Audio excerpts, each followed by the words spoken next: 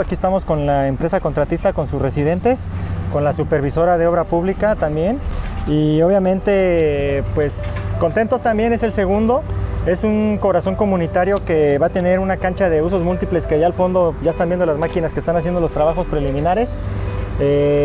Ya vamos a tener también una trotapista, igual que el Molinito 2, área de juegos infantiles, ejercitadores al aire libre para que las personas, pues generalmente son las personas adultas las que los ocupan más, se ejercitan, además de andadores y obviamente respetando lo que es la vegetación, los árboles.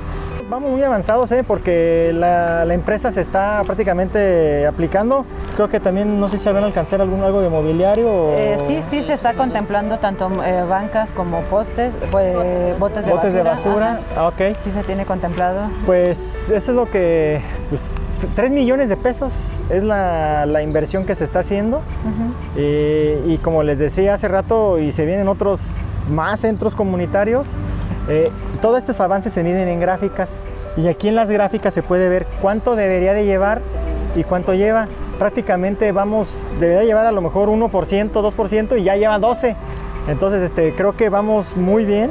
Pues ahora sí que, valga la redundancia, el corazón de estos proyectos, como bien se dice, Corazones Comunitarios, el corazón de esto es la reconstrucción del tejido social.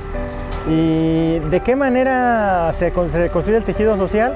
Pues cuando la gente ya sale de sus casas, sale a convivir, sale con los nietos, con los hijos, hacen algún deporte, algunas clases. Incluso estas obras, nosotros como obra pública somos nada más los ejecutores de la obra, pero realmente los artífices de este proyecto son este desarrollo social, que es el área de bienestar, la dirección de bienestar.